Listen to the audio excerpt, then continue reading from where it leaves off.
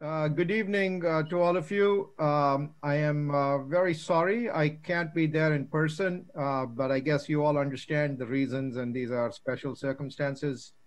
Um, so the plan for my lectures is to provide an introduction to aspects of dense matter physics um, and its implications for astrophysics, particularly the astrophysics of neutron stars. I have 4 lectures planned for you. And in these 4 lectures, we're going to cover several topics. And in preparing these topics, I kind of used 2 important guiding principles. One was to make sure that the concepts were clearly explained, and the emphasis is going to be on concepts. Since I'm not there in person and since we don't have a blackboard, I decided that, that we'll try to leave out all the technical details and all the formal details associated with some of the calculations, just focus on important physics. And the other part of these lectures is for you to get an appreciation of astrophysics and its importance for understanding the QCD phase diagram.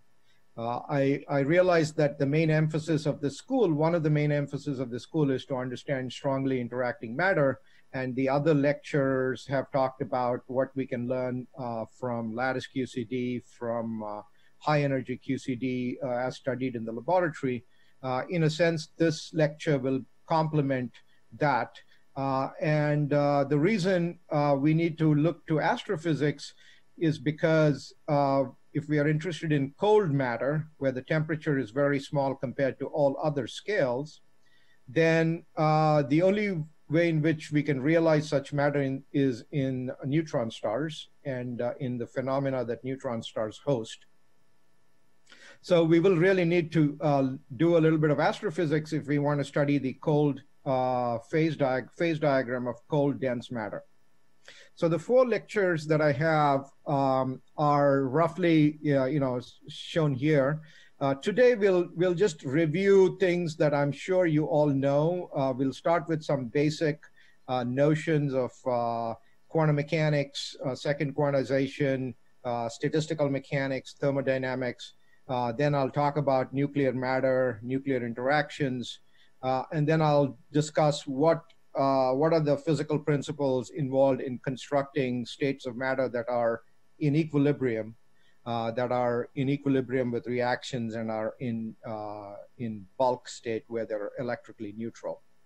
And I'd like to break the lecture in the middle. We have 2 hours is a long time to pay attention. So at about an hour or so, we can take a 5 or 10 minute break, and you can ask me questions throughout, but during the break you'll get a chance to ask me some questions.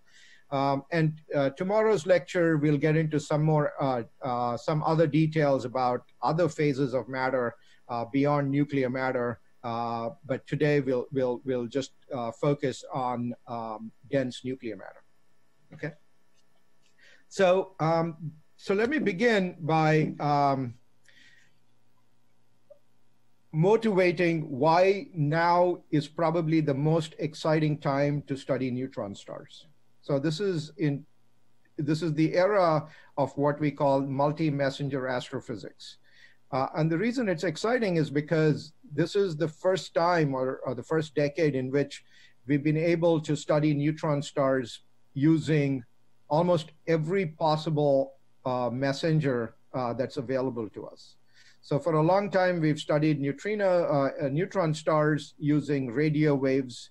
And we now study it very routinely using, optical light, X-ray light, gamma rays. And in addition, we've been studying neutron star phenomena by using 3 other sources of information. One of them is neutrinos, and in extremely hot environments such as a supernova or a neutron star merger. We'll discuss this in the second lecture or the third lecture. Neutron stars can produce lots of neutrinos, and these neutrinos can actually be detected in terrestrial detectors such as the Super Kamiokande detector in Japan. And all of us are very excited about the prospect of detecting many more neutron star mergers and gravitational waves. And when two neutron stars collide, this will be a topic, again, we'll discuss in the second and third lectures. They emit gravitational waves that can be detected here on Earth. And there are detectors in Italy, there's LIGO in the United States, and we've already detected neutron star mergers using gravitational waves. And there is important information about high density matter that these gravitational waves contain. And in addition to photons, neutrinos, and gravitational waves, it turns out that when neutron stars go through very high energy phenomena, they eject matter. So either in a supernovae or in a neutron star merger, they eject very neutron rich matter, which then forms some of the most heavy elements in the universe. So in addition to these three standard messengers, we can also study the heavy element abundances in the universe and learn something about their origin inside neutron stars. So we are at a very unique time in the study of neutron stars, where almost every source of information coming from astrophysics, especially high energy astrophysics, contains interesting information about dense matter in neutron stars. So the reason neutron stars are so important in multi-messenger astrophysics is because, in fact, they are the only source that we know of that can produce all of these messengers, neutrinos, photons, and gravitational waves. You can think about a core collapse supernovae. Core collapse supernovae is the end point of the evolution of a massive star, where the inner core gets to the Chandrasekhar mass and it collapses. When it collapses, it collapses from a radius of about 3,000 kilometers down to the neutron star size, which is about 10 kilometers. And there's an enormous amount of gravitational binding energy that is released in the form of neutrinos. And so we can detect neutrinos from such explosions, in addition to all the light that we usually see from a supernova explosion, in detectors. And the next time we see a supernova in our galaxy, it's likely that we will have, instead of 10 or so events that we detected last time, we will probably have 100,000 events to study. And binary neutron star mergers, for a long time, we knew that they would produce gravitational waves that can be detected. In fact, LIGO was motivated and built because it was clear that neutron stars existed in binaries, and that these neutron stars would coalesce in a time scale of order of 1 billion years, which would be observable in detectors like LIGO. In addition, I'll talk about accreting neutron stars in lecture 3. And the reason accreting neutron stars are interesting is because they are basically neutron stars where a neutron star has a companion. And this companion, as you can see in this panel here, matter from the companion falls onto the neutron star. And when it falls onto the neutron star, it produces intense X-ray radiation. And it also turns out that the accretion onto neutron stars can heat its interior and allow us to study some interesting properties of the neutron star interior. Finally, gamma ray bursts still are pretty mysterious. We don't quite understand exactly how gamma ray bursts are produced, but even in this context, we believe that neutron stars that are formed immediately after the collapse of very massive stars creates an environment and an accretion disk that is likely to power gamma ray bursts. In all of these cases, we need to understand properties of the neutron star if we want to interpret the observations that we have been seeing and we will continue to see. Okay, so this is in terms of motivation. I mean, at any point, please don't hesitate to ask questions. And now I'm going to basically begin by giving you a big picture of the high density matter. You've heard, I'm sure, lectures where the finite temperature part of the phase diagram was emphasized, because that's the part of the phase diagram that can be studied using lattice QCD and using heavy ion experiments. So here's a phase diagram in a very simple version of the phase diagram. So this is temperature on the y-axis. I'm just using kelvins as a unit. I know we are more familiar, at least the nuclear physicists are more familiar with using MeV. We'll come back to using that later in the lectures. The x-axis is density in grams per centimeter cube. So if you think about what we expect that there is a high temperature phase consisting of quarks and gluons, which is described by QCD. And at low temperature and low density, we know that the world is made of nucleons and nuclei. So there is a transition between the phase containing hadrons and mesons, which are the low energy excitations of QCD, and the phase at high density and high temperature, where we expect the quark degrees of freedom to manifest explicitly. Now, at low density, if you think about the state of matter, which will be the main topic of discussion today, we know that at low density, matter is made of nuclei, but as you increase density, the nuclei become very neutron rich. And part of this lecture will discuss why we expect this evolution of nuclei to become neutron rich. And then eventually these nuclei will disappear and they will form matter that is very neutron rich, made mostly of neutrons, but it'll also contain a small fraction of protons. So at some density, we think that the density is probably a few times that of nuclear density. So nuclear saturation density is a topic we'll discuss in this lecture, is about 2.5 times 10 to the 14 grams per centimeter cube. So somewhere between a few times 10 to the 14 grams per centimeter cube and 10 to the 15 grams per centimeter cube, we expect that the quark degrees of freedom should become very important. And this will be the topic of our discussion in the next lecture. But I'll just give you a preview of what to expect.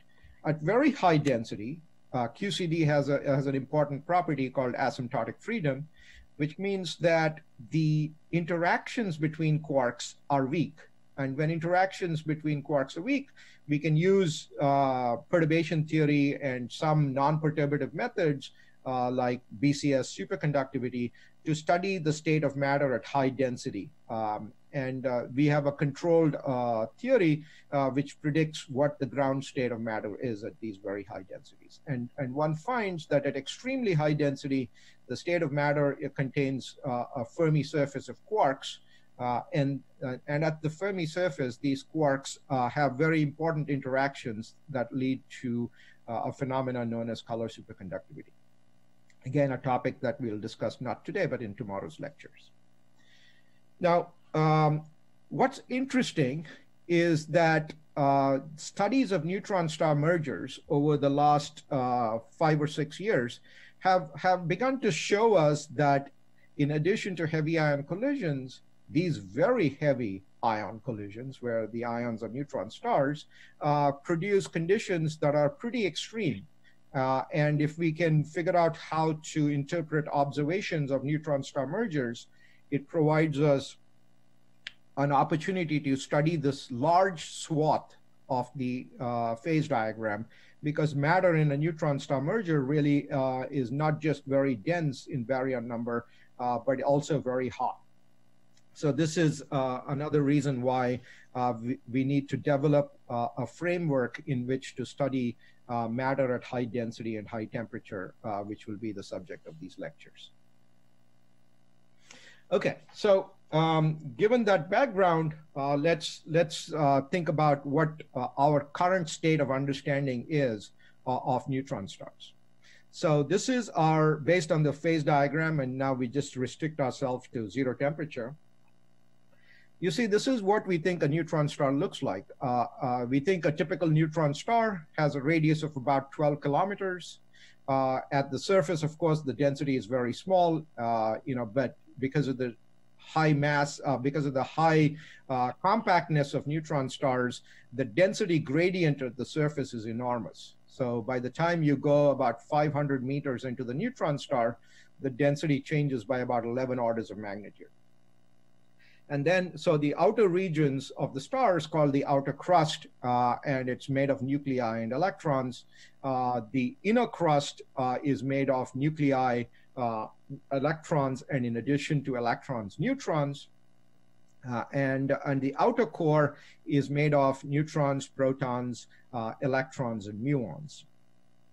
Now, as I mentioned in the discussion of the phase diagram, at a few times 10 to the 14 grams per centimeter cube, we have good reasons to expect that a description in terms of nucleons is not adequate, and there's got to be some sort of phase transition or some sort of evolution of matter where the quark degrees of freedom become important.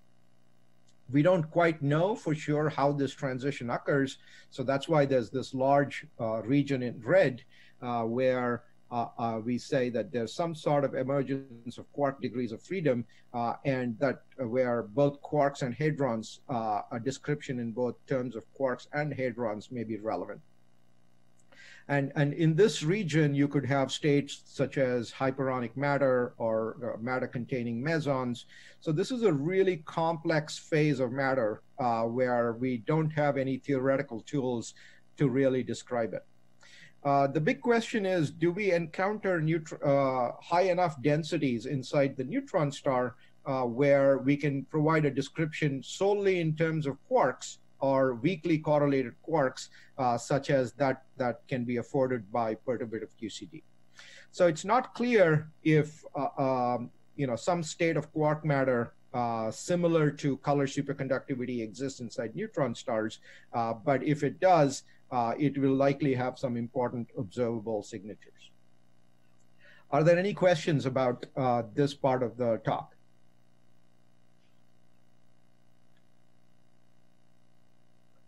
Okay.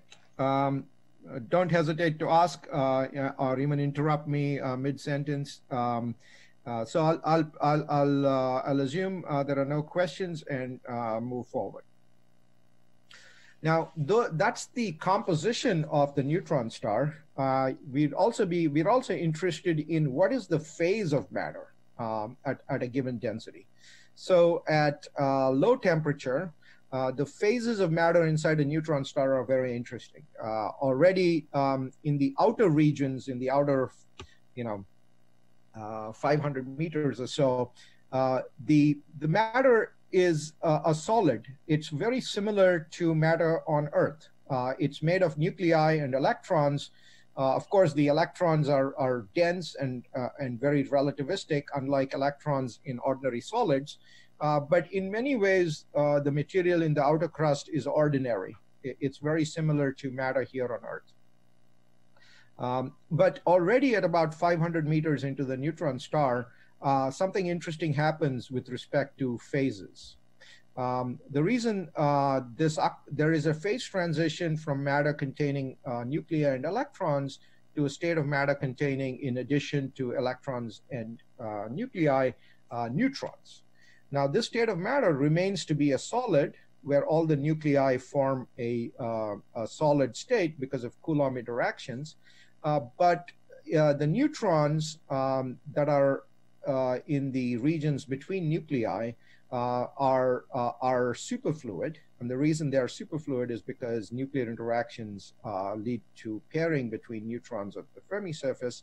And that phase of matter is both solid and superfluid. And that's a very interesting state of matter, which we will discuss in some detail later in the lectures.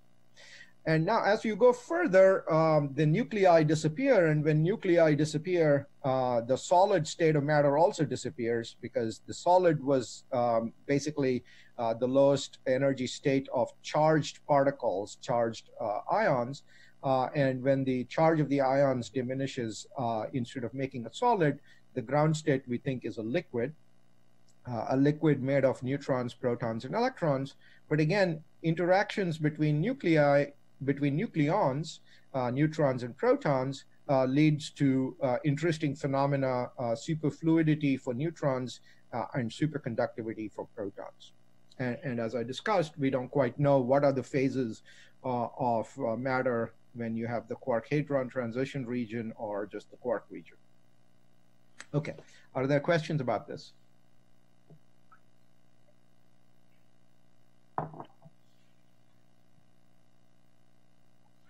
Okay, is there a question? No. Okay. All right, so let's start with some preliminaries. So for the next 15 or 20 minutes, I'm going to tell you things that you all already know, but I just wanted to do this so that we can establish some notation and some conventions for units. So I will use natural units in this lecture, which means that I will set h bar equal to 1, and I'll set c equal to 1. Later, when we do finite temperature, I will set the Boltzmann constant also equal to 1. And people often ask me when I teach this course to graduate students, when you're not familiar with this, they always ask me, why is it that you choose to use these natural units? And I think it's useful to go through a simple exercise that I'm sure you've all done at some point, is to estimate the size of an atom, okay? If you want to estimate the size of an atom, basically you have to first identify what are the relevant energies for an atom. So there are two energies for the atom that's relevant. One is the energy of the nucleus, and the other is the energy of the electron. It's clear that the nucleus is very heavy, and its kinetic energy is negligible. So the only relevant kinetic energy in the problem is the kinetic energy of the electron. So if you write down the kinetic energy of the electron, you can see this up in this box here. Can you see my cursor when I move this on the screen? Can you see the cursor?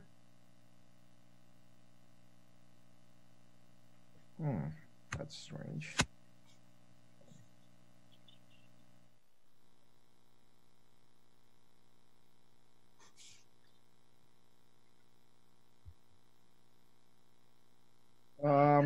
Okay, but you don't see the cursor when this is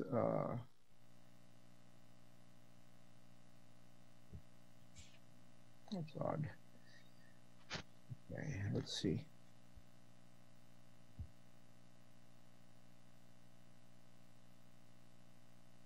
Okay, all right. Let's proceed. So you can see that when you just have the kinetic energy, which is p squared over 2 twice the mass of the electron, you can write down the momentum in terms of the wave vector, and the relationship between the wave vector k and the momentum involves h bar. And so now we have a momentum, we have a wave vector, and we know that the wave vector is related to the wavelength of the electron. So if we write down the kinetic energy of the electron in terms of the wave vector, we see h bar appearing explicitly. And then here's the beautiful aspect of quantum mechanics. The only piece of information that you need to know to kind of get a good estimate of the size of the electron is to realize that the wavelength of the electron must be 2 pi times the radius of the electron orbit, because that's the only way in which the electron wave function can be single valued. So instead of actually sitting down and solving the Schrodinger equation, just using the fact that the wave function must be single valued, you can calculate what the kinetic energy of the electron is, and that's given by the expression h bar squared over 2 times the mass of the electron times the radius of the electron orbit. Now, when it comes to writing the potential energy, you want to write the potential energy of electrons. Now the question is, what units are you going to use? I mean, if you use CGS units, you would get minus E squared over R. If you were to use SI units, then you would have these other symbols like 4 pi epsilon naught, which I'm not writing here. So units becomes important, and now it becomes relevant to start keeping track of various objects, h bar, e squared, and so if you choose wisely, you can try to identify a dimensionless number that characterizes the strength of the interaction, rather than just use these arbitrary units that depend on a specific set of units. So if we want to calculate the ground state of the atom, the energy of the atom is given by the sum of the kinetic and potential energies. And you can easily see that when you minimize the energy with respect to the size of the orbit, that will give you the ground state of the atom. And when you do that, you find that the ground state of the atom has a radius r0.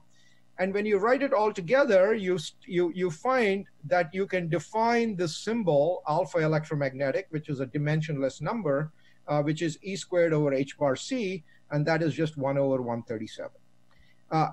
And so if you identify in the problem a dimensionless scale that tells you how strong interactions are, or how strong a specific type of physical effect is, then you can relate all relevant scales to fundamental scales in the problem. So the radius of the atom is related to the de Broglie wavelength of the electron, which is just h bar over mc. So that's the wavelength of the Compton wavelength of the electron.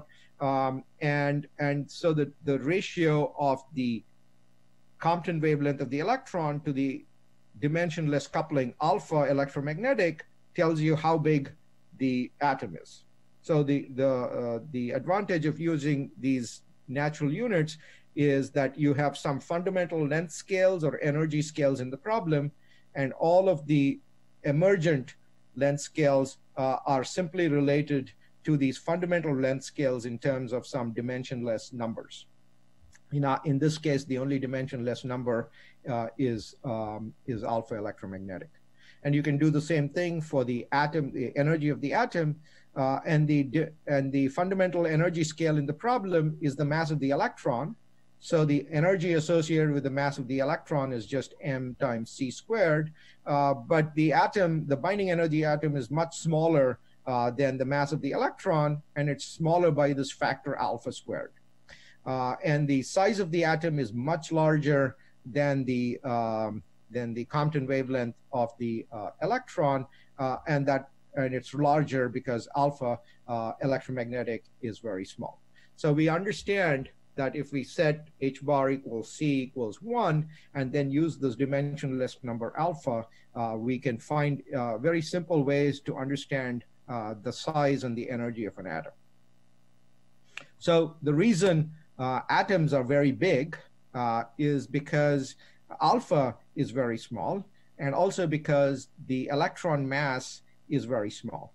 So the reason we live in the density of matter on the Earth is about 8 grams per centimeter cube. So the density of an iron atom, for example, is 8 grams per centimeter cube. The reason is entirely contained in this fact that the electron mass is very small, and the alpha electromagnetic is very small. Okay. So are there any questions about this? Okay. So the other basic quantity we'll need in these lectures is some idea of thermodynamics. I mean, I'm sure all of you have done this before. This is elementary thermodynamics, but it is going to play an important role in understanding dense matter. So I'm going to review some basic thermodynamics. We're all familiar that at fixed entropy, volume, and number, a thermodynamic system in equilibrium minimizes the energy, the total energy. So the thermodynamic potential at fixed entropy, volume, and number is the total energy of the system, and the differentials, the change in the energy for changes in the entropy, volume, and number are related by this equation here, where temperature, pressure, and chemical potential are intensive quantities. They don't depend on the size of the system. And those intensive quantities can be calculated from the energy using these simple relations. And so the chemical potential in a system where you fix entropy, volume, and number is calculated by taking the derivative with respect to the total number density at fixed entropy and volume.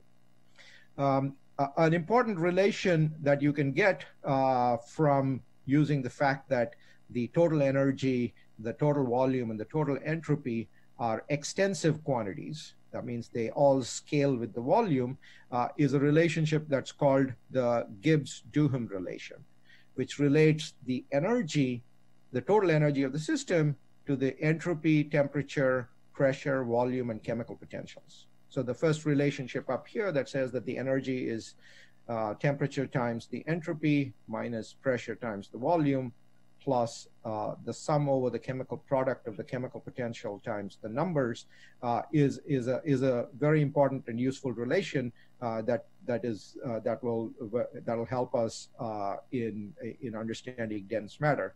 For example, if you're interested in a uniform system, for a uniform system, there is a simple relationship between the pressure, the energy density, and the number densities, and that's given in the next line where it says that the pressure equals minus the energy density plus a sum over Ni times mu I, where Ni is the number density of a given species, and then there's also relation, when you have finite temperature, there's an additional term that's proportional to the entropy per particle. But for example, at zero temperature, you'd see that the pressure is simply related to the minus of the energy density and a sum over Ni mu I. So these relations help us later in the lectures where we would want to calculate, for example, the pressure, and we know the energy density, and we can use some of these relations to calculate all thermodynamic quantities. If you knew one function, for example, if you knew the function of energy as a function of number density, then you would know pretty much all of the other thermodynamic functions using these relations. Another quantity that's very useful in the study of dense matter and in general in quantum statistical mechanics is the thermodynamic potential. And the thermodynamic potential is defined here as omega, which is the energy minus the temperature times the entropy minus mu I Ni. Now, you can use the Gibbs-Duhem relation to show that the thermodynamic potential is really just minus the pressure times the volume. So at fixed temperature, chemical potential, and volume, the thermodynamic potential is the potential that is minimized. So if instead of fixing entropy, volume, and number, you fix chemical potential, temperature, and volume, the system in equilibrium minimizes the thermodynamic potential. It minimizes omega, or in other words, because it's related to minus of the pressure, it maximizes the pressure. And again, these are simple thermodynamic relations that tell you if you knew the thermodynamic potential as a function of mu, T, and V, then you can compute all of the other quantities like pressure, number density, entropy by taking appropriate derivatives. And you can construct many such thermodynamic potentials by a process known as Legendre transformations, where you can go from the thermodynamic potential omega to the energy or to the Helmholtz energy. So there are some general relations that one can derive what's known as a generalized thermodynamic potential. So you have to specify what are the control variables, and for a set of control variables, there is a associated generalized thermodynamic potential that is minimized. Okay, but the one that's really important in quantum statistical mechanics is this one where you keep chemical potential and temperature fixed. And we'll come back to appreciate why it's better to study the grand canonical ensemble where we keep chemical potential and temperature fixed rather than study a system in which you try to keep the number density fixed. Okay, so still we're going to continue on with some of the preliminaries. My apologies if all of this is very, very familiar to you, but I always find it useful to set the ground rules before proceeding. So let's move now to some very reviewing some very elementary aspects of statistical mechanics. So we know that this thermodynamic potential, omega, can be related to something microscopic. So thermodynamics doesn't really care about what the microscopics is. It's just relation between macroscopic quantities. But statistical mechanics makes the connection between these macroscopic quantities and the microscopic physics through the grand partition function. So omega is minus kbt times log of the partition function. And the partition function is defined here as a function of mu, t, and v. And it is a sum. You can think of the grand partition function as a sum over partition functions of the canonical system. Canonical system is usually specified by a finite number of particles, and that these finite number of particles have a degeneracy gi, and these energy levels for these finite number of particles is given by ei. And so the canonical partition function, which contains a finite number of particles, z sub n, is defined if we knew the energies, eigenvalues for this n particle system, and we knew the degeneracy of that n particle system. So you can basically use this formula to do something simple, just to be more concrete. So for example, an ideal gas of bosons, has, you can put an arbitrary number of bosons into each momentum state. So in other words, you can think of constructing a partition function for each momentum state. So this is a partition function for momentum k. So you just start adding all possible numbers of particles into this particular energy state, Ek, and then you sum over all possible numbers of states in a specific energy state, Ek, and then you find that you can define a partition function Zk, which is just given by this factor here, where Zk is just a sum over putting arbitrary number of particles, starting from no particles all the way to an infinite number of particles in that particular energy state. And you end up, so this turns out to be a sum that you can actually perform. It's a geometric series, so you can sum the geometric series to get an explicit answer. And the thermodynamic relation in the previous slide, for example, tells you that you can calculate the number density by taking a derivative of the grand canonical of the grand thermodynamic potential. So you can do that. You can differentiate the partition, the thermodynamic potential, which you calculated once you know the partition function, to calculate the occupation number of a state with momentum k. And so this basically, you use this thermodynamic relation and the partition function that we just calculated in the previous line to find what is the occupation probability for bosons, and you get the Bose-Einstein statistics from doing that. You can do the same exercise for fermions, but now the fermion partition function is very simple. You know that there can only be one fermion or no fermions in a given state.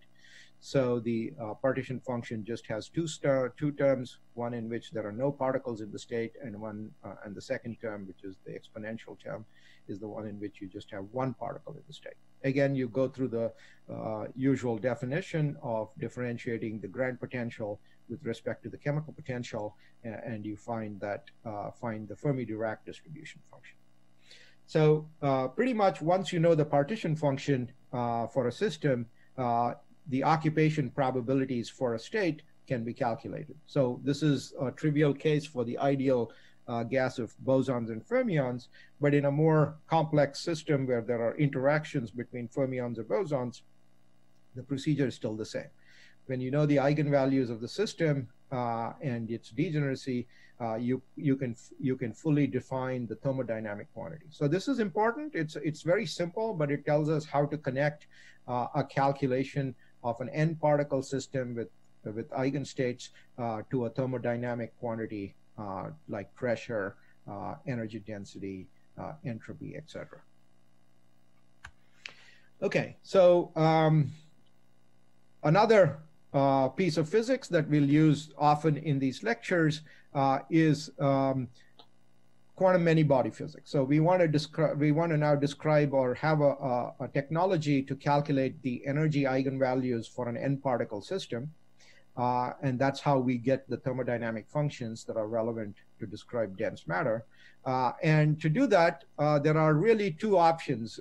There's the first quantized Hamiltonian option, which is something that everybody's familiar with undergraduate quantum mechanics. So there, the central object is the many-body wave function. So you have a Schrodinger equation, and what's shown up there is the Hamiltonian has the kinetic energy. So for the purpose of the lecture today, we'll be dealing with non-relativistic systems. We will deal with relativistic systems in the next lecture when we talk about quarks at very high density. But for the moment, we are focused on understanding nuclear matter, where nucleons are mildly relativistic, and so it's not a bad approximation to think of them as non-relativistic particles. So if you have a collection of non-relativistic particles and you want to study properties of the system, one option is the first quantized Hamiltonian, where it's just the Schrodinger equation but for many particles, and there's the kinetic energy, and all of these particles could be in an external potential which is given by U. So that's a single particle potential. Each particle experiences an external potential U. But the non-trivial part about many-body quantum mechanics is these interactions between particles, and those interactions are here denoted by this function V, which could depend on many variables, but in this simple example, it just depends on the relative distance between two of the particles being considered.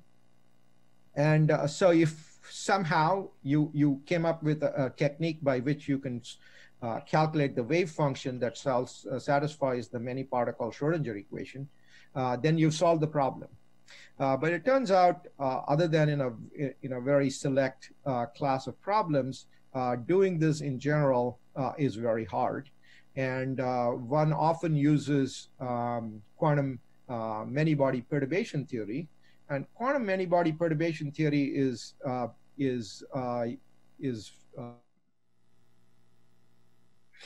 okay. So you can see. Wait.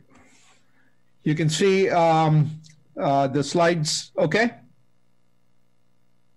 Okay, so we were talking about second quantization as a way of describing a many-body system, and what second quantization does, which I'm sure you've kind of familiar with this from some earlier classes, is that it takes wave functions and it promotes them to field operators, and this field operator can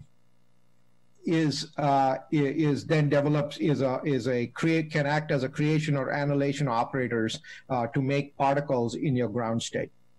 Again, this is just a reminder, these field operators satisfy an algebra, and there are commutation relations between these field operators that depend on whether they're fermions or bosons. And the nice thing about this is that explicitly the fermionic nature or the bosonic nature of your many particle system is entirely contained in these commutation relations, and you don't have to worry about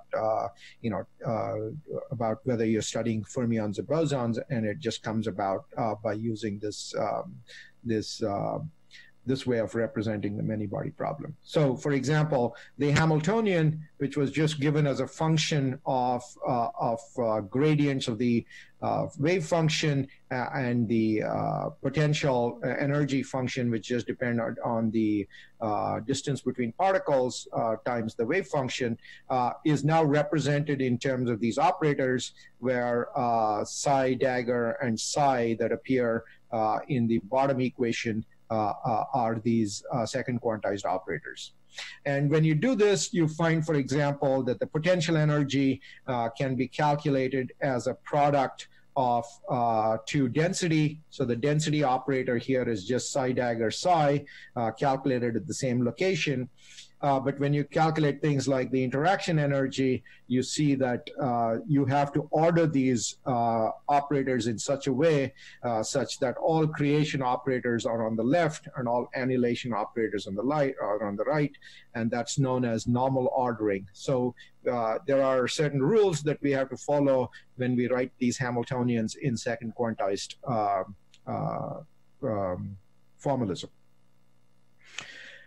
Okay, so the reason second quantization works and is especially useful is, for example, in the description of uniform Fermi matter. So we can now think about momentum states as eigenstates of particles, because this is a uniform system, and translationally invariant systems, momentum is a good quantum number. So we should be able to write down the states of the system, the general creation operator.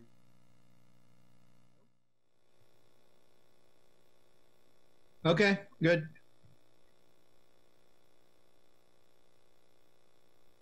Okay. Okay, can you see my slides? Okay. The creation and annihilation operators for specific momentum states of particles, say fermions, are represented by C and C dagger, and sigma here is just the spin variable associated with the fermion that you're creating. And these momentum integrals that appear are momentum integrals that show an integration over all momentum states in 3 dimensions. And there's this factor of 2 pi cube that appears for all the momentum integrals that's associated with the way we define Fourier transforms.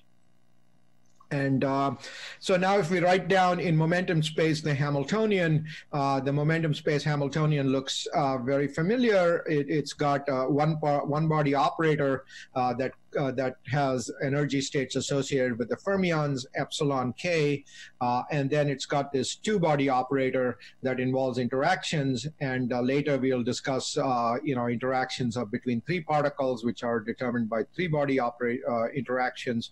But right now we just have a 2-body interaction, which in momentum space is V of q, and V of q is related to this V of x we had earlier through the usual Fourier transform.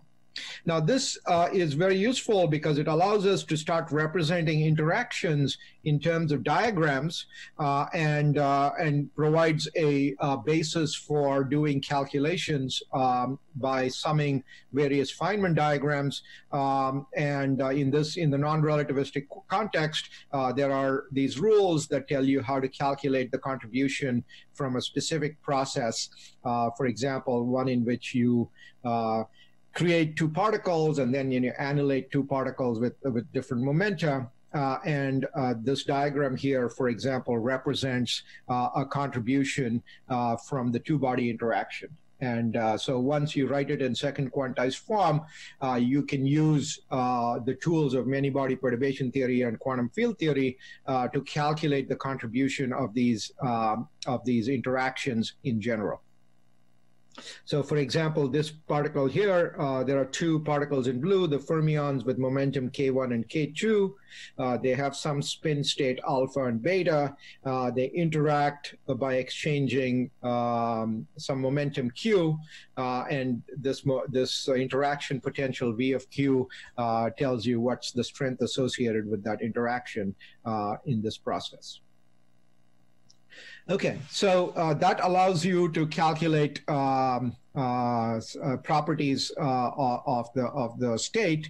But what we'd also like to do is figure out how to write down the partition function in second quantized operators. And here, again, I'm just reminding you of things you know.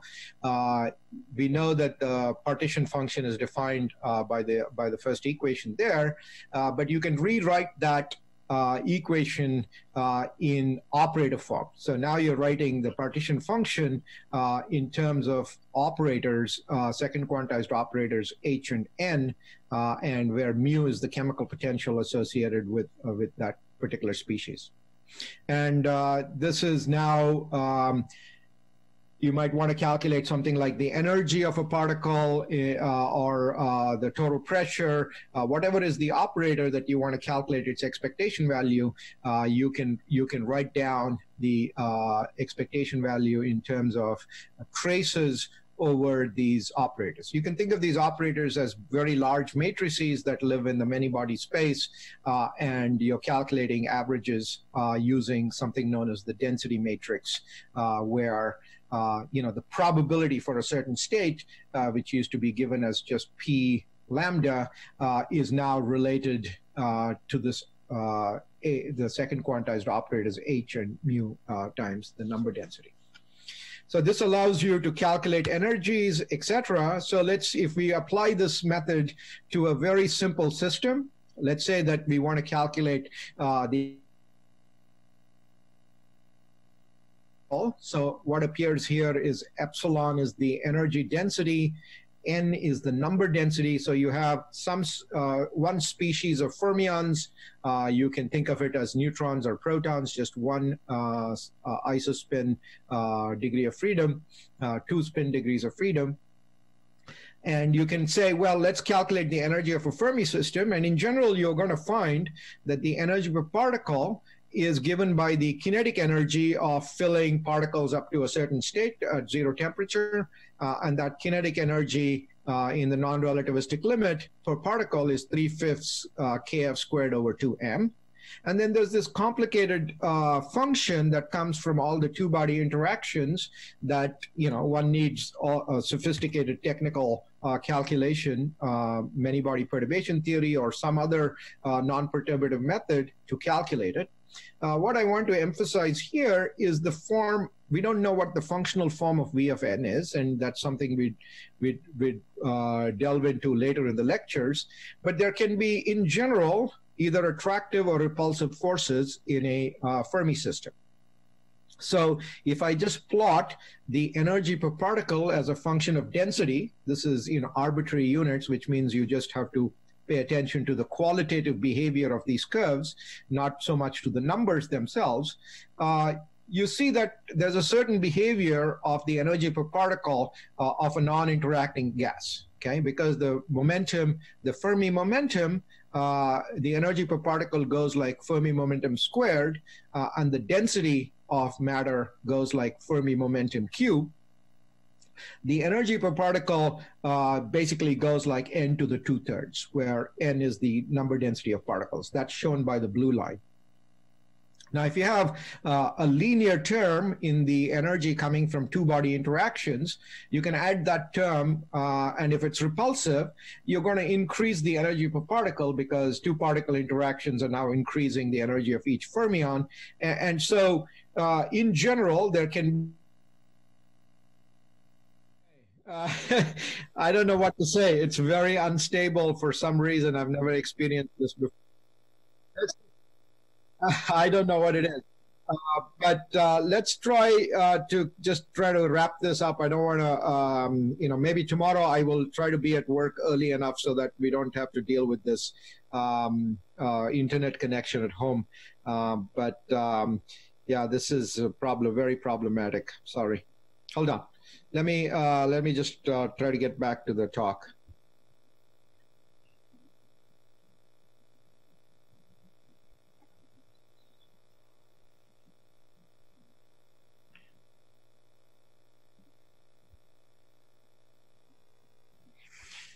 Okay, so we were talking about what happens. Can you see my slides? Okay, so I'm going to try this format just because I think the other format may be using up more bandwidth. So let me just try this format. If you can see my slides, that's good enough. And so what you're seeing here is the fact that there are two possibilities of corrections to a Fermi system. If it's repulsive, then it increases the energy per particle and it increases with density. And so quantities like the pressure, which are the derivatives of the energy per particle with the third line on the left-hand side. And you see that if it's a repulsive, then the pressure is always finite and increasing with density. But the other option, which is attraction, especially if the attraction is strong, then V of n is a negative, makes a negative contribution to the energy per particle. So one immediately realizes that if you have large attractive interactions in a Fermi system, then the energy per particle can decrease with energy, with density. And that means that there is an unstable region in the density plane, okay? And that's important. It illustrates two things. It illustrates that in principle, you can't specify a uniform system by its density. And it is actually much better to think about a chemical potential rather than density to describe the state of a system at zero temperature. And it says that when you have attractive interactions, these attractive interactions can lead to a state which is unstable. And in this unstable state, the density keeps increasing until there's some kind of repulsive forces that are encountered so that it can stabilize the system. So a Fermi system with strong attractive interactions is stabilized when it reaches a density where the repulsive interactions between the fermions becomes large enough so as to prevent the collapse of the system. So because the density required to obtain the stability is finite, all densities that are less than that finite density just don't occur in nature. So the consequence is that interactions fundamentally change, especially attractive interactions can fundamentally change the nature of a Fermi system when you have strong attractive interactions. So this is really what happens with nuclear matter. Nuclear matter is a gas of neutrons and protons, and when you try to calculate the energy per particle, you in fact see that there is a more complicated function. So here's a plot of the neutron matter and the nuclear matter energy per particle. So you can see essentially that there are two terms, which are the kinetic energy terms associated with neutrons and protons. Now this is a two-component system containing neutrons and protons. And then there is this really important but complex quantity, which is a quantity that depends on both the neutron density and the proton density. We'll discuss how we will calculate this later in the lecture series, but this is a function which we think makes a negative contribution to the energy up to about twice nuclear density. So what you're looking at here in the lower plots is the energy per particle. E over A is the total number of particles, E is the total energy measured in MeV. And along the x-axis is the density of fermions. This is just the density of baryons divided by a fiducial density, which is called N0. That is the density at which nuclear matter saturates. That's the density at which uniform state containing equal numbers of neutrons and protons has zero pressure. And densities below that, the pressure is negative. So if you look at the blue curves, for example, so that is for a state of matter in which you just have neutrons, no protons. You see that the kinetic energy of neutrons is large. That's given by the blue curve on the left panel. And the potential energy is negative. It's mostly attractive, even up to the highest densities that we encounter. But the sum of those two, which is shown in the right panel, is still positive.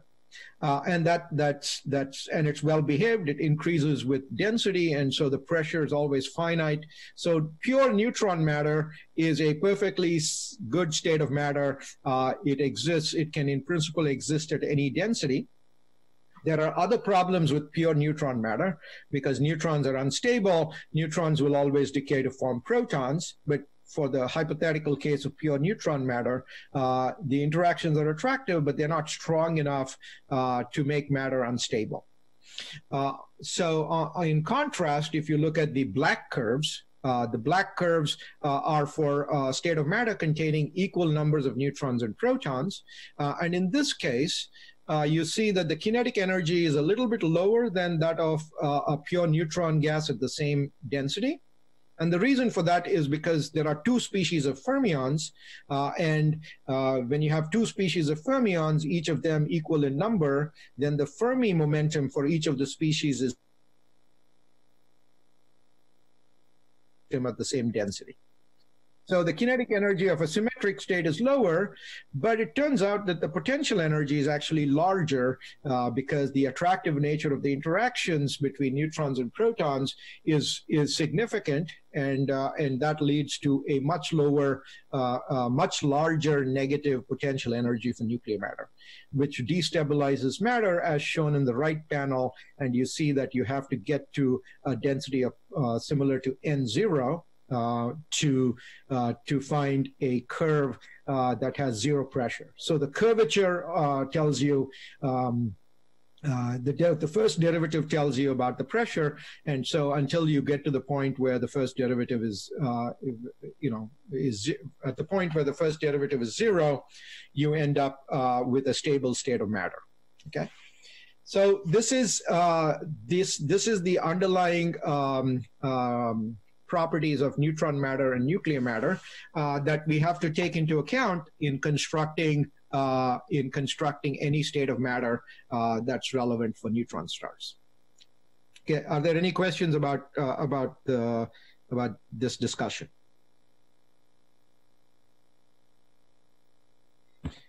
Okay, so there are certain properties of this bulk nuclear matter and neutron matter that we can deduce from observations of nuclei, the study of nuclei and properties of nuclei. And these properties that we deduce for bulk matter from studies of nuclei are called empirical properties of nuclear and neutron matter.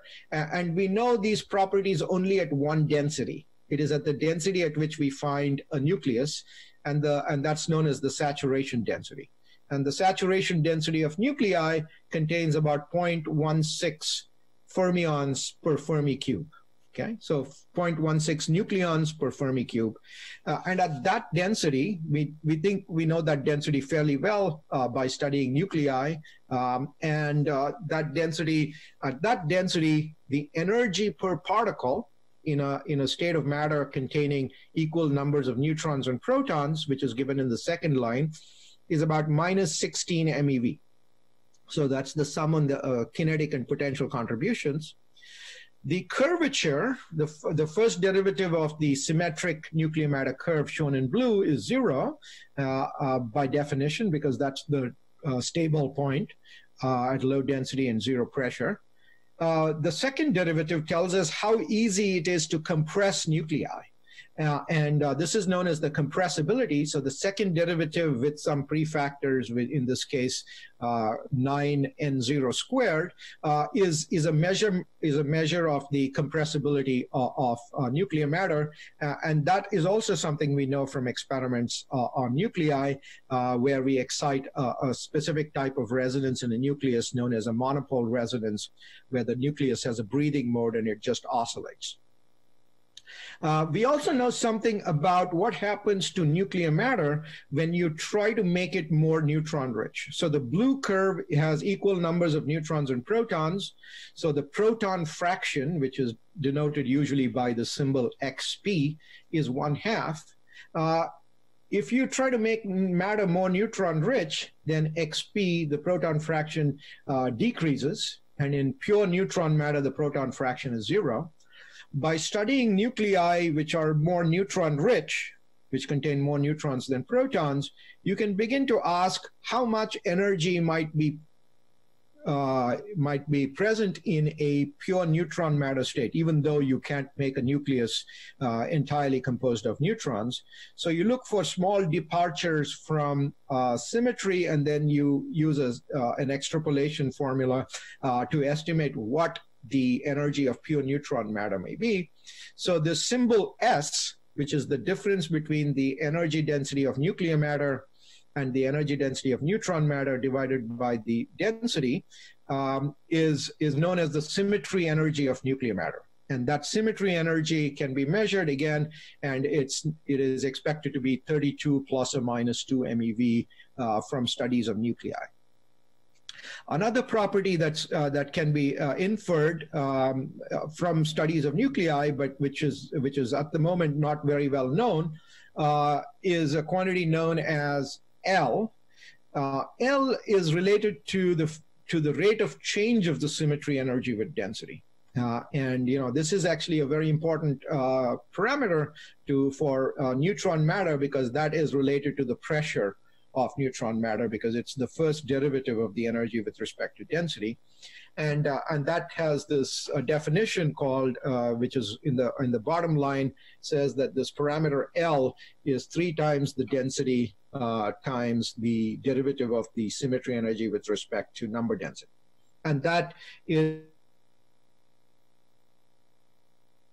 from a theory that I will discuss later. It's expected to be between 50 plus or minus 15 MeV. The experimental determinations of this at the moment are not very good. And there are plans to improve this in the future. But these are the empirical properties of nuclear and neutron matter that any theory of dense matter must account for. Okay.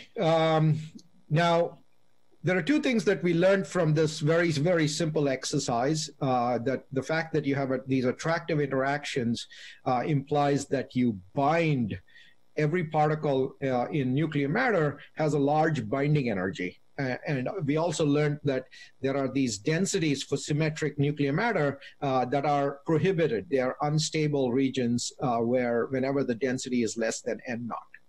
So how do we use this information? And the best way to think about using this information is, let's see if I can make this a little bit bigger. 1 second.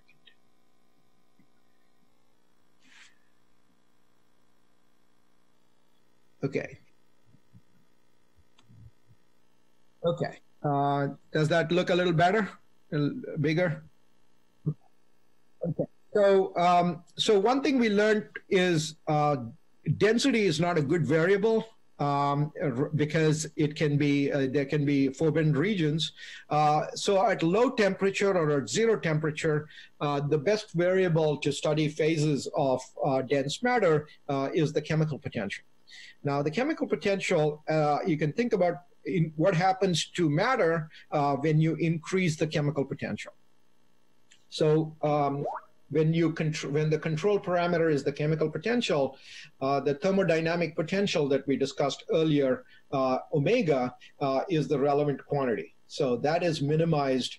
Any state that minimizes omega is the ground state of the system. So the way, if I take the QCD vacuum and I apply a chemical potential for baryon number to the QCD vacuum, in the absence of interactions, now if I just ignore all the interactions between neutrons and protons, the chemical potential, when the chemical potential is less than the mass of the neutron or the proton, which we will approximately equate here, nothing happens. So the QCD vacuum doesn't have any response to a chemical potential, because to create a particle containing baryon number, you need at least the chemical potential as large as the mass. So shown in this white curve with a label crossover is a simple case where you ignore interactions between neutrons and protons altogether.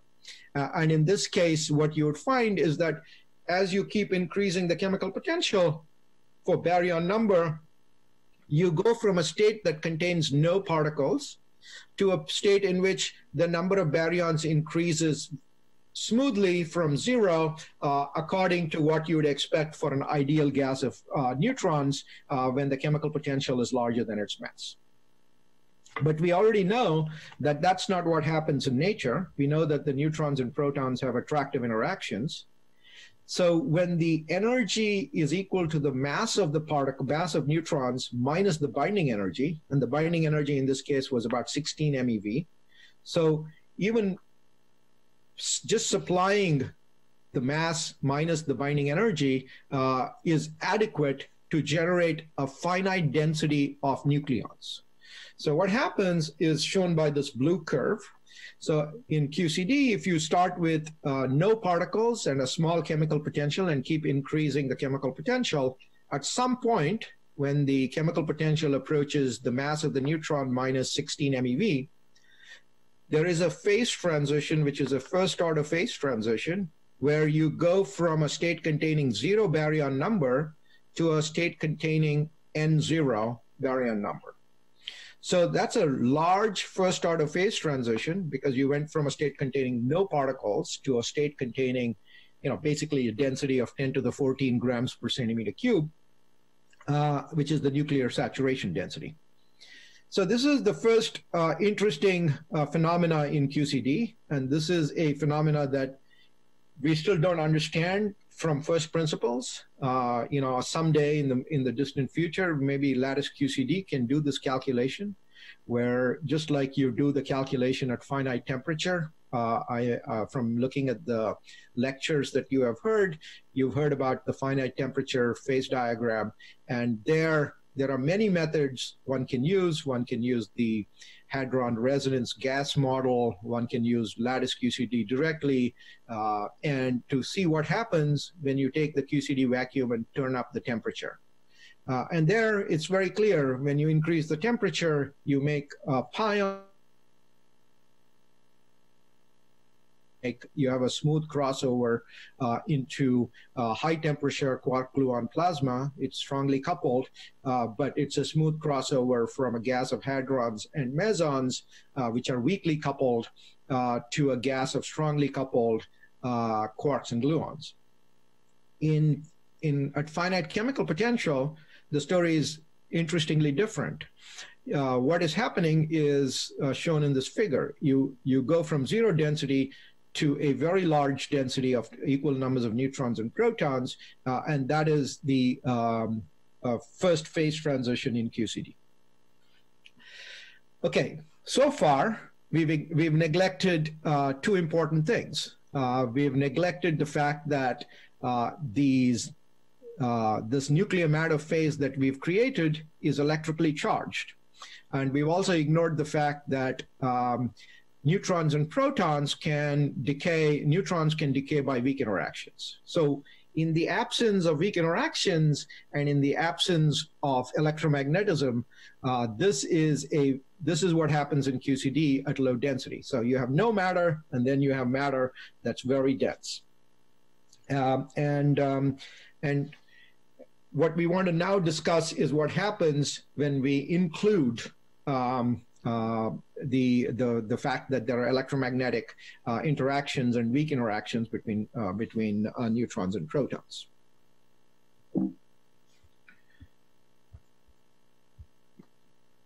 Are there any questions about this?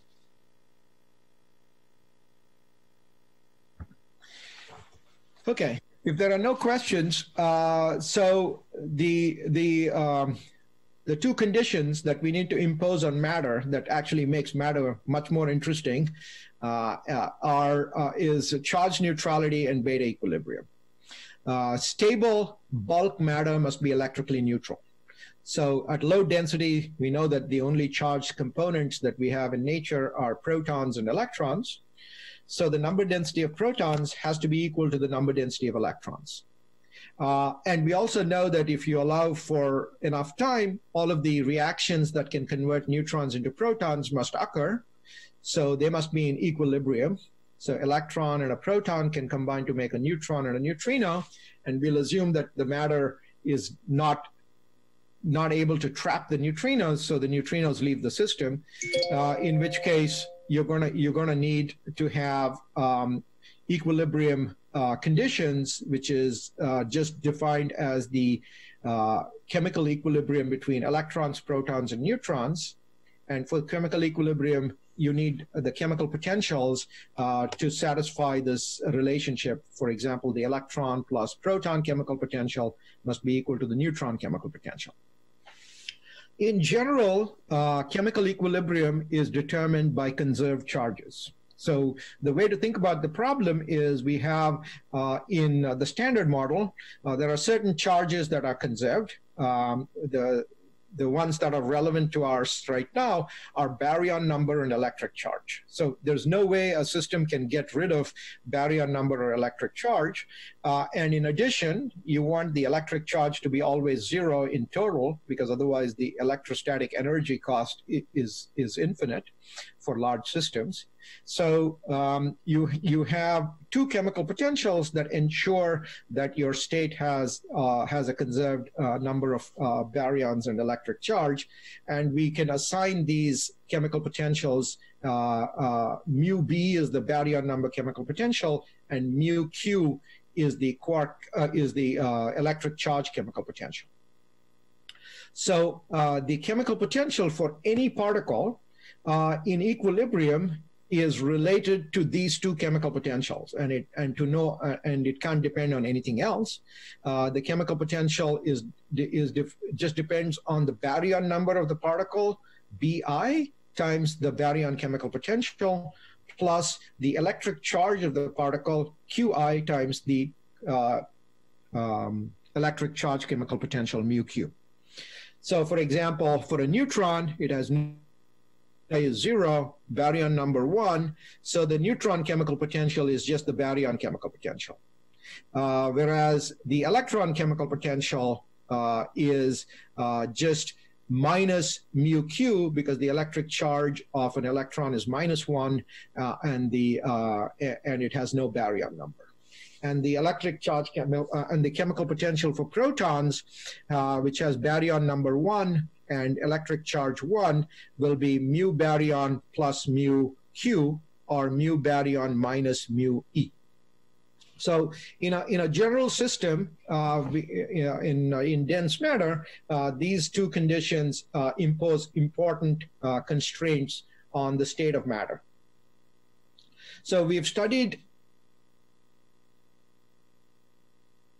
energy of a gas or a liquid of neutrons and protons, and now we are realizing that we need to add one more dimension to the problem.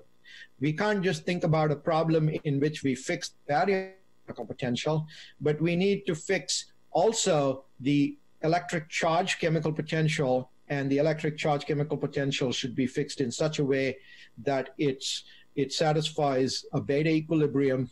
And in addition, we have to worry about the electric charge of the system. So dense matter is really a phase diagram. Even at 0 temperature, it's a phase diagram of two chemical potentials, the baryon number chemical potential and the electric charge chemical potential. Okay, so we can't study the phases of dense matter. We really have to think about understanding the phase diagram in this mu B, mu E plane, okay? Mu E is just another way of writing the electric charge chemical potential, because the electric charge chemical potential is just minus mu E. So you can either choose mu Q and mu B, or you can choose mu E and mu B, the electron chemical potential and the baryon chemical potential. Now let's just look at this figure. The first, looking at the bottom part of the figure, you see that when the baryon chemical potential is larger than the mass times mass minus the binding energy, you produce nuclear matter, right? So if the electron chemical potential was 0 and you have mu B greater than mass of the nucleon minus the binding energy, the state of matter that you produce is not the vacuum, because the vacuum has lower energy than a state of matter containing neutrons and protons. So that region is denoted by blue. The dark blue is a phase of neutrons and protons, and it's positively charged because there's no other charge to compensate for the charge of the protons. Now, as you increase the electron chemical potential, you start producing electrons very quickly because the electron mass is very small. So as you move along the y-axis, and if you're at low baryon chemical potential, the population that you produce in the vacuum is one of electrons. So you make a lot of electrons. So as you go up along the y-axis, you keep increasing the electron density. So at each point in this two-dimensional phase diagram, you can calculate the energy, the pressure, the thermodynamic potential, and ask which phase has the lowest free energy. So at small mu b and large mu e, the phase containing electrons is favored over a phase containing nucleons, but it's electrically charged. So as soon as you put Coulomb energy into the problem, you're going to find that there's a large energy cost associated with making a dense gas of electrons. At small values of electron chemical potential, you see that there is a favored phase contains neutrons and protons, and then again there is a positive cost associated with having electrically charged protons in the ground state. Now, in between these two phases is a first order phase transition shown by that red curve. So what is happening along the red curve, the gas of electrons has the same pressure, same free energy as that of a gas of neutrons and protons. So this is a first order phase transition with two conserved charges that allows you to create a state of matter that is electrically neutral by combining positively charged nuclear matter with negatively charged electrons. So everything that surrounds us is in this state of matter where you have two phases. You have the electron phase and you have the nuclear phase, and they are in equilibrium because they can be at the same pressure, and they can be electrically neutral by just combining the volumes of individual components so that the total charge is zero. Now, as you increase the chemical potential, at some point, the baryon chemical potential will be greater than the mass of the neutron. When that happens, it is no longer possible to just have electrons in the electron phase, because now the chemical potential for neutrons is larger than the mass. It is favorable to produce neutrons even in the phase containing electrons, because the chemical potential is large enough to source neutrons in the electron phase. So you make this transition from a phase containing only electrons to a phase containing electrons and neutrons when the chemical potential exceeds the mass of the neutron. And that's shown by the first dashed line in the figure. Now you can continue along that path, and at some point you'll find that is no longer possible because the two states of matter begin to look very, very similar. So even the state containing neutrons and electrons begins to have protons in it. And at that point, you have a transition where you can only make a uniform state of matter in which neutrons, protons, and electrons all coexist. And along that state of matter, that's the dashed curved line that is extending into the uniform phase. And there is a very specific trajectory where mu e changes according to the function shown there with mu b, so that the electric charge on that trajectory is zero. So if it was a little bit larger, it would be negatively charged. The mu e was a little bit smaller. Yes, yes. Yeah, the dotted line that you see to the right in the uniform phase is the phase of matter that is electrically neutral and is in beta equilibrium. But at lower densities, what you're seeing is that the best state of matter is not uniform matter containing neutrons, protons, and electrons, but one in which you have nuclear matter combined with electrons, or nuclear matter combined with electrons and neutrons. Okay, are there any other questions?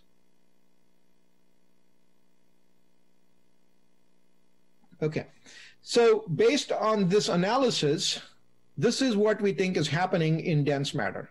So at low density, the system is electrically neutral by enforcing charge neutrality globally. So at low density, you have a nucleus, which is really just a blob of nuclear matter surrounded by electrons. As you increase the density, at some point, the chemical potential becomes larger than the neutron mass. So the electron gas also has neutrons, but it is in equilibrium with this nuclear matter phase. And then eventually, the only state of matter allowed is one in which there's no first order phase transition between nuclear matter and this gas of electrons. There's just one phase in which you have neutrons, protons, and electrons. Now, this should look very familiar because the lower density phase just looks like an atom. It's just a nucleus with a bunch of electrons around it. And so this is just smoothly, continuously matching to what we know happens at very low density, where you have a just ordinary nuclei surrounded by electrons.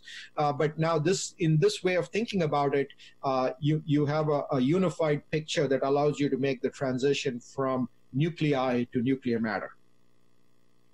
But whenever you have two coexisting phases where electric charge is only neutralized on a global scale, which means on the scale of unit cell, there are other energies involved in the problem. So in addition to the energies of the electron gas and the nuclear matter phase, there's the energy due to the Coulomb forces in each of the charged phases, and because you have a surface between the nuclear matter phase and the low density phase. So the nuclear matter phase here is shown in blue, and the low density phase is shown in cyan. So we have to pay this extra cost associated with surface and Coulomb energy when we study low density matter.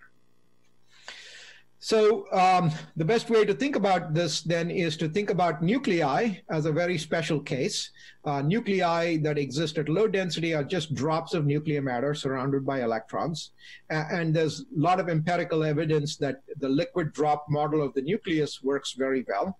So if, for example, in this figure, you see that the density of nucleus inside in the central regions is almost a constant. So what's shown in the figure there is the density profile of lead, molybdenum, calcium, and oxygen.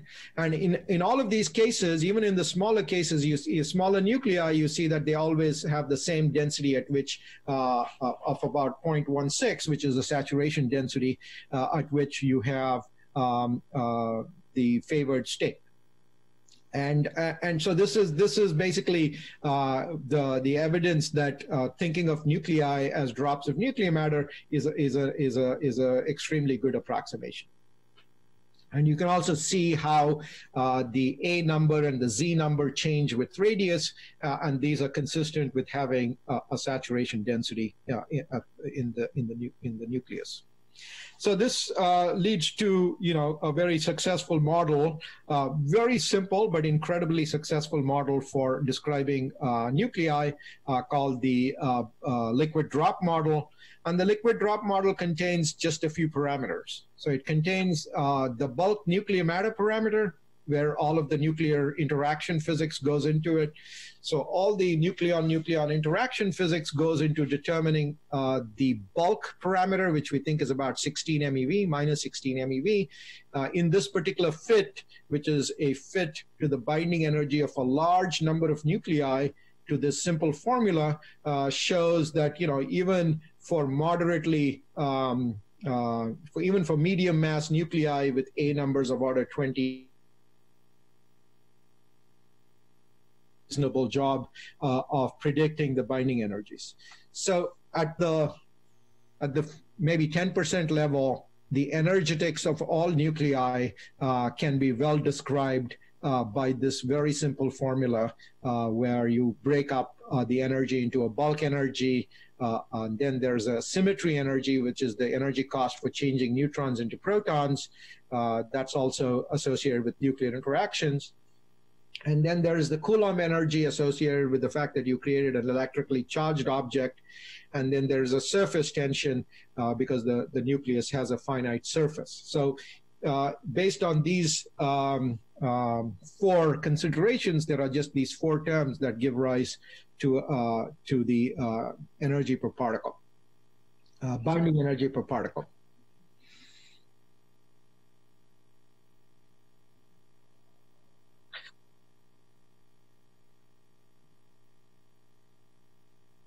Yes. Yeah, that's a very good point. So in this very simple model, if you fit, you get a very small symmetry energy, and that's because in principle there should also be a surface contribution to the symmetry energy. So in a more sophisticated model, you can have a surface contribution to the symmetry energy, and when you include that, it improves a little bit. Okay, so the analysis of dense matter in terms of these two phases containing electrons and nuclei, you have to account for the surface and Coulomb energies to calculate, how much how much energy is associated with electrostatic forces and producing a surface. And this is a fairly straightforward exercise that that I would certainly ask you to do. There's a problem at the bottom of the slide that you can try to calculate yourself. So you can ask a simple question: what is the best nucleus that you can produce in nature? And because nuclear matter has a binding energy of minus 16 MeV, in the absence of surface and Coulomb energies, any chunk of nuclear matter has the same binding energy. So there's no preferred size. The preferred size for a nucleus comes from the competition between surface and Coulomb energy. So the surface energy is just 4 pi sigma, where sigma is the surface tension times r squared. And you can calculate the Coulomb energy of a sphere. You've done this before, just by calculating, just integrating the total charge in a spherical nucleus, assuming that the charge density is roughly uniform. And by doing that, you get the Coulomb energy, which is shown in the expression to the right. And you see that the Coulomb energy goes like the proton fraction squared, alpha electromagnetic, a squared over r.